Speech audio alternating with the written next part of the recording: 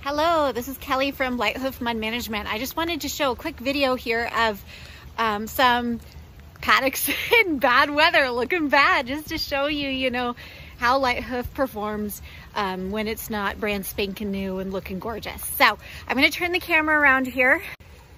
Okay, so here is what the outsides of these paddocks look like on a day when they haven't been cleaned.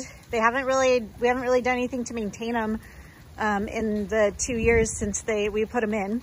And horses are out on these, all the time. You can see that a bunch of bedding got tracked out. There are probably ways we could have prevented that. But still, it's firm and, that's not forming into mud.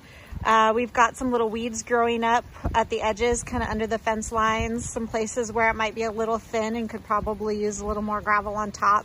But in general, for zero maintenance, we're really pleased. And one of the problems with this barn is that the paddocks were sloping toward the stalls.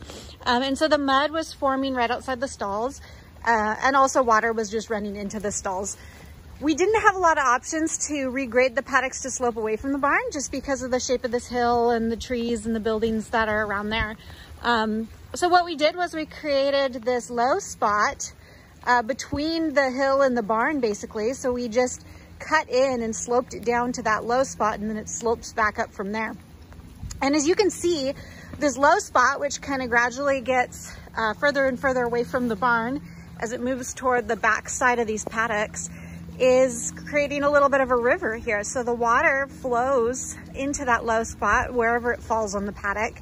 And then because that sloped gradually, parallel to the barn outside to the back there, that water just runs off over the hill into the woods. And that way there's no standing water within the paddocks because the low spot is sloped so that the water runs outside the paddocks. And that's a great example of a surface drainage feature that can be used to help protect a building.